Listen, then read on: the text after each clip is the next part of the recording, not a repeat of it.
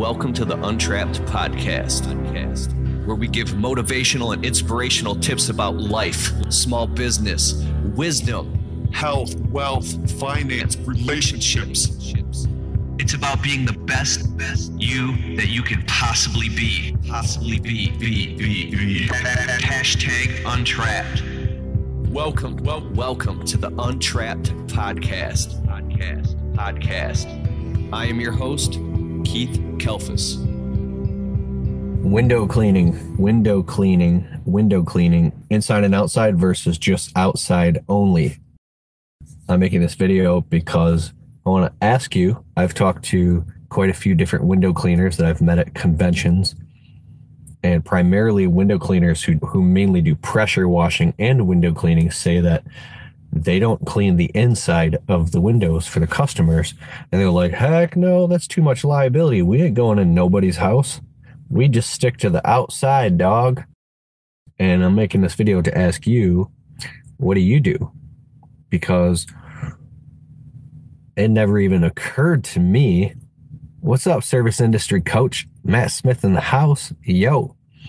It never even occurred to me to not clean the inside of people's houses.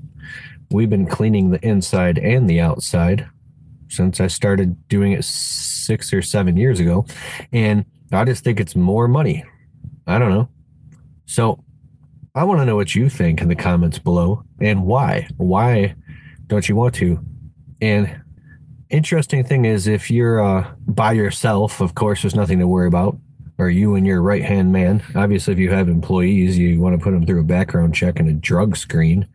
Even if they were just working for a couple of weeks, or even a subcontractor, you'd want to run at least a background check on them before you have them in anybody's house, because the liability is off the hook. So I understand very, very implicitly that letting unqualified people in your clients' homes is extremely just bad business. How about that? But it never occurred to me. So I was very curious. And you're leaving too much money on the line, not doing insides, and too many customers want them done, says Matt Smith, service industry coach. If you don't offer insides, you're going to lose a lot of deals. Very smart. I like what you said, Matt. That makes perfect sense, because you're just looking at the math, and the data says you're leaving way too much money and opportunity on the table. So when you just look at it for what it is, you just answered a whole bunch of questions right there.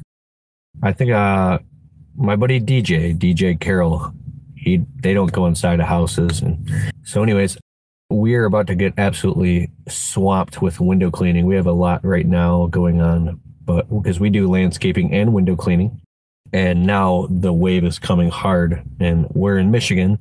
So not only all the regular clients, but all the new clients. And then also with our marketing campaign, lots of clients. We've raised the price, like I said in the last video, a few videos ago, to $299 minimum to even show up on the property. I want $299, right? Now, that rule can be broken. A lot of people think about this stuff. And I heard Luke, the window cleaner, the other day. I saw a video where he was saying, yeah, but what if the neighbor wants something done, and it's literally right there, and it's $100? You're not going to turn that down. So that's when I think the rule should be broken, is when it is very convenient. But convenient money sometimes has a snare. It's a bear trap in disguise. So after, I think, being pissed off and going through so many frustrations in any small business, you kind of get to the point where you get really clear about, because you have to make your margins no matter what, So that's what I wanted to say. Also, I want to know what you guys think. I've been trying out House Call Pro for booking and running my business. I think it's really, really cool. So I want to know what you think about that. Luke, I was just talking about you, man, how you're talking about breaking the rule. What's your thoughts on gutters, John Smalley? We only do walkable houses. When I first started window cleaning, we got into gutter cleaning. I found myself up on some 2.5-story roofs with pitches like this, terrified of whether or not I should lie to the customer and said I did that section when I really didn't do it. And I couldn't get myself to lie to a customer So literally going down, feeling like a complete asshat, telling the customer, "Oh, I did everything except for that little bit right there because I couldn't get it." And it's like so high, I didn't have like $500 to go or even want to invest in a ladder to do something that high. And then I've also taken on gutter cleaning jobs since you've asked, where, you know, we managed to clean out all the gutters, but then the customer wanted all the little tiny microscopic stuff flushed out with a hose. So now when we do gutters, we say we only do walkable roofs, 1 stories. If it's a 2-story walkable or split level, it has to be walkable. We don't sit there by hand and clean it all out. If you do, it's an extra charge. It's going to be double. And we just blow it out with a backpack blower all over the place, blow it into a pile, take a rake and a tarp, clean up whatever we did. Now, if it's obvious, if I go up there and it's just pure shit and slop, I'm not going to blow that all over a customer's house. It's common sense. It's faster to just pick it up. But we're not like the white glove tuxedo of gutter cleaning. You know, it's $150 for a 1-story walkable ranch to blow out the gutters and downspouts. We blow out the gutters, we blow the downspouts up and down. We're donezo. It's $250 for a 2-story, like a bigger house. And then so on and so forth. It used to be $35 when I started. I was smoking rocks, bro. Then it went up to $85, and now it's just $150, or I don't even want to do it. And I turn down houses all day for gutter cleaning. What windows do you want cleaned on the inside? Best question. Because not everyone wants their windows cleaned on the inside. Interesting. Luke in the house. Jonathan Graham. What up, though? What up, JP? HubSpot, email marketing platform. We use the MailChimp email marketing platform, and we're also using a voicemail broadcast. I'm going to drop that as soon as I get back from Chicago. I'm leaving for Chicago tomorrow for Aquascape Academy. But reputation management software to manage online reviews. No, we tried a Signpost we were on, and Yodel, dumped all that, and I manage all my own stuff, but I don't use the software. One other thing I want to talk about while I'm here is I'm really fascinated with the automation of sales and marketing. And so here's what's going on. Google is God of the internet. We all know that. So Google is the God of the internet, obviously. And when you have a Google Ads campaign, you're getting as many positive reviews as possible. You have a way of getting the positive reviews and setting it up so it's automated, so the customer, you're getting as many positive reviews for every single customer as possible. Like, I'm almost under the impression that if you did a job, obviously making money makes sense, but if that job didn't have some type of social media content, pictures posted somewhere, or some type of positive review that happened, then it's almost like, in today's world, like it didn't even happen. If you don't have some type of token to take away with you, like a silver coin. I collect silver coins. I love silver eagles, right? If you don't have something to take with you, or to show, to quantify that as marketing or something, it's almost like you didn't do it. Or if you don't set that customer up on a quarterly plan, or find a way to get their email address and market to them, it's just like you just pissed away all that time and energy taking care of that customer. So how do you leverage that to work for you? So instead of hiring a company to do your SEO for you, I believe that it should be brought in-house, unless the company that works for you is some type of freelancer or somebody that you make sure you keep everything that you do with them, and then they don't become the guardian of the black box, right? And also to understand what they're doing. So I really believe in learning internet marketing and white hat SEO techniques is really important, because you could hire a company that's doing black hat stuff and that could demote you in the search engines, in the Google ranking, like search engine ranking page. I'm thinking, so back into the marketing thing, spending cold hard money on our marketing and advertising, drilling deep on specific areas, not wide, but deep, and starting with the cheapest things first, which are, this is exactly where I want to come on with a service industry coach, because he's really good at Google Ads and doing the EDDM. Because we do send Jim postcard bombs, and then now we're doing a sly broadcast ringless voicemail. We do email marketing, and then, besides for that, Google AdWords, Facebook. I spent a little bit of money on Facebook ads, and then just posting a shitload of content, and then Google's posts. So Google My Business now, if you have the app on your phone, allows you to create those posts. Like, I legit think you should be making a post minimum once a week, but literally every 72 hours putting out a brand new post with a picture of your work, a well-worded headline with good copy, and an ad and a call to action, a CTA, an offer that gets them to pick up the phone and call you, turn on messaging on your phone so customers can get to you quickly. And then when you're making posts, it's going to show up on Google before other people. If you have more content out there, more SEO rich organic content, I'm hiring a blog post article writer right now, and she's starting to write that blog post articles for my landscaping and window cleaning. And if it works, she's also going to do it for my social media. She has like a master's degree in journalism and shit.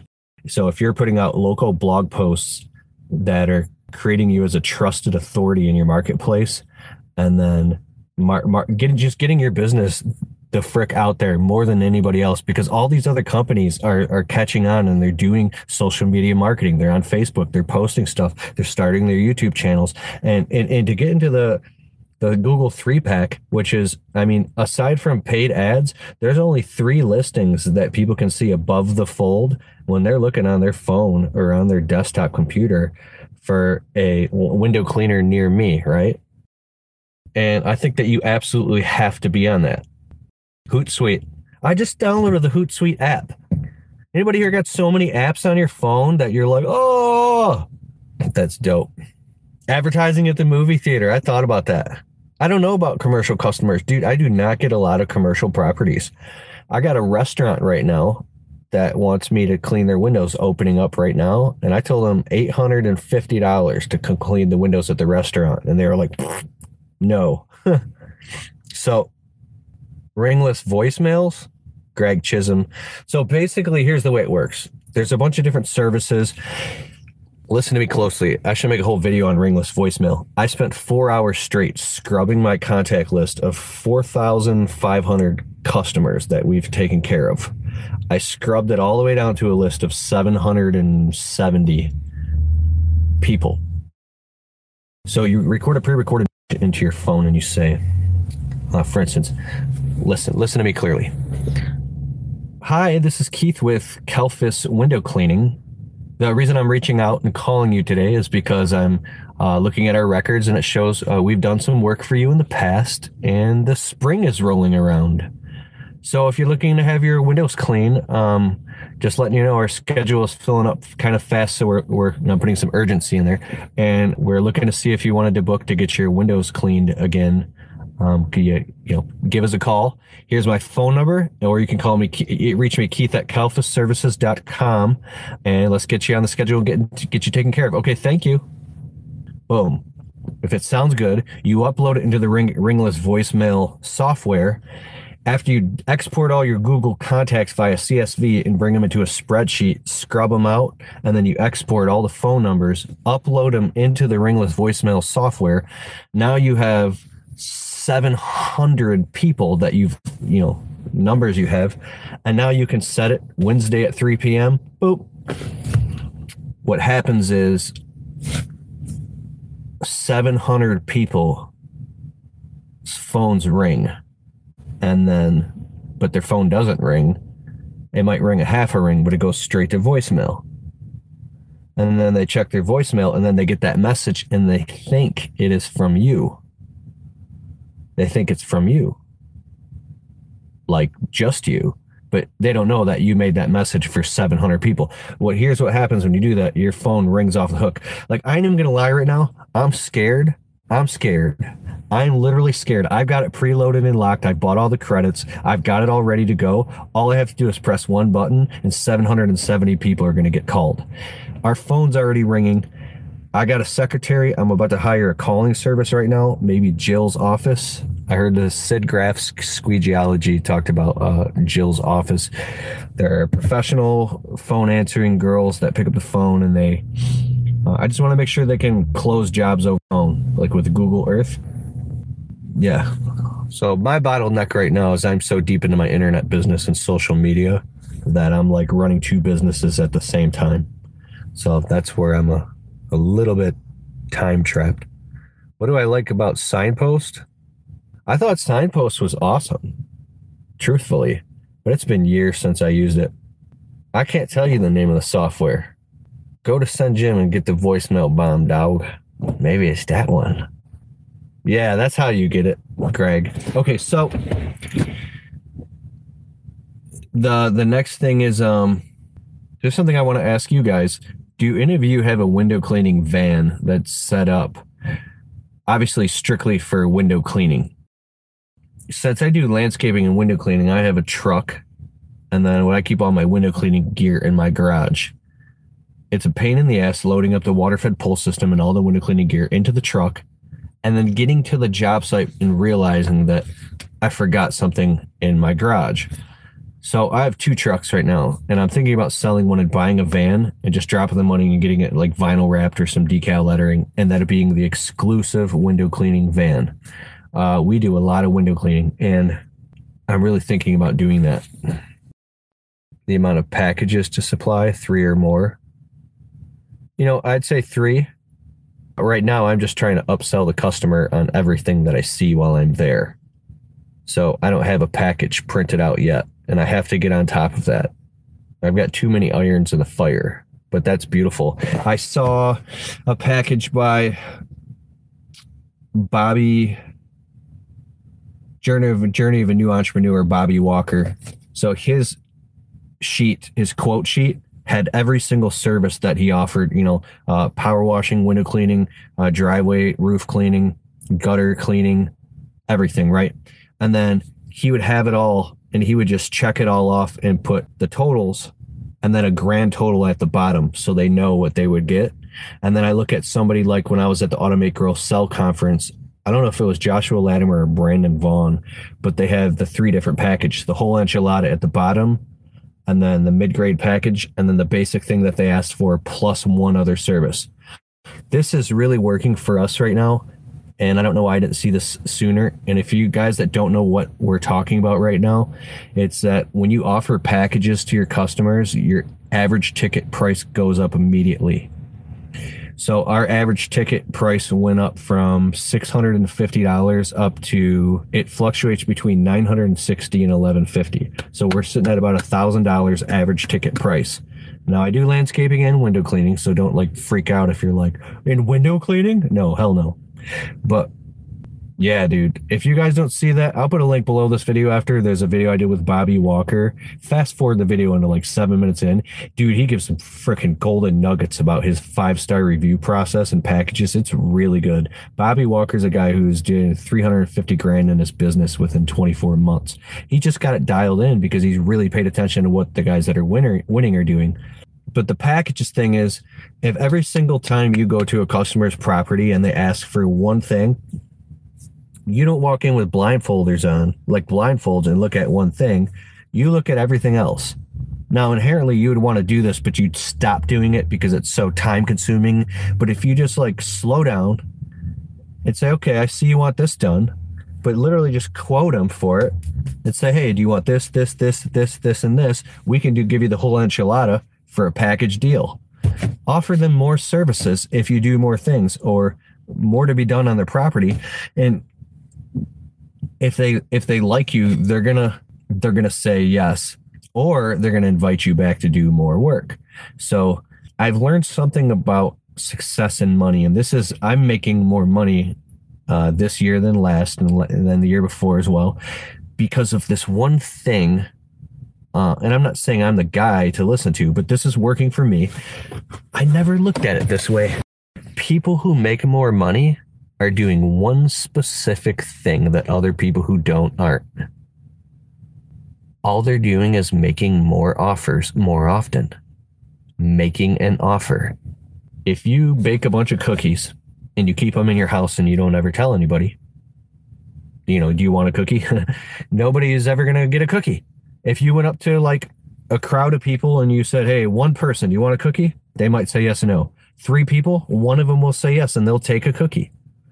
But if you're going up constantly to 150 people a day saying, you want a cookie? Fresh baked chocolate chip cookies, you want a cookie? You want a cookie? You don't want a cookie? You want a cookie? Want a cookie? Want a cookie? Want a cookie? Want a cookie? Want a cookie? Want a cookie? Want a cookie? Want a cookie? like 30 or 40 of them are going to say yes. If you're always getting your marketing message out there and you're constantly meeting with customers and picking up the phone and making them offers on social media, through the phone, and you're just making offers everywhere you go to give people valuable service in exchange for money, the more offers you make. So when I say make an offer, you're making an offer, which means you're making somebody an offer to transact with you. In exchange, you give them a valuable thing, a product or service in exchange for currency, for money. Hey, you want to buy this thing? Hey, you want to buy this thing?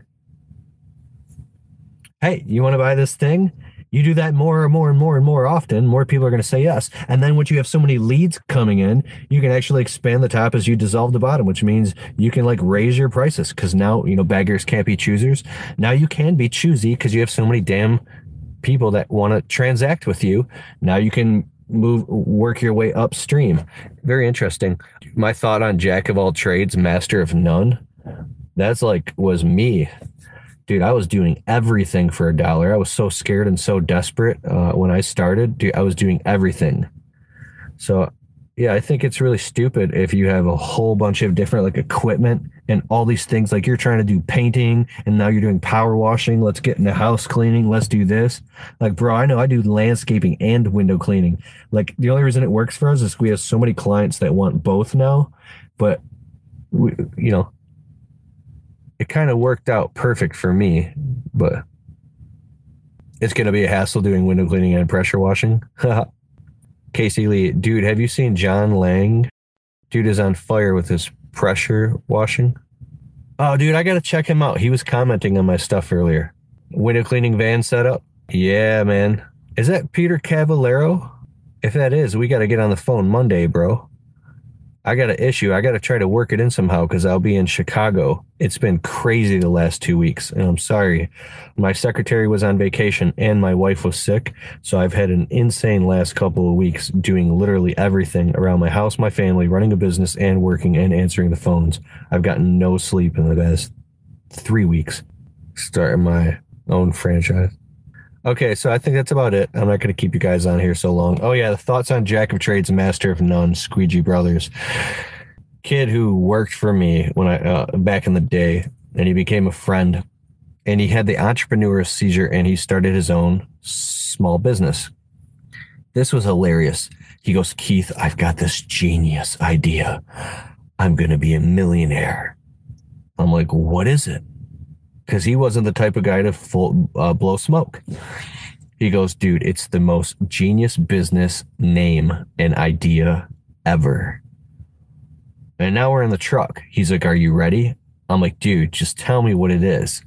He's like, bro, this is genius. I'm like, just tell me. He goes, you ready? And this is what he was going to name his business. He's like, bro, I've already got the design. I'm going to pay. I'm going to get the logos. I'm going to get the business cards, the shirts, the bumper stickers, the magnets. He was ready to go all in on this business name. He's like, and don't you steal it because this is going to be genius. I go, what is it? Jack of all trades.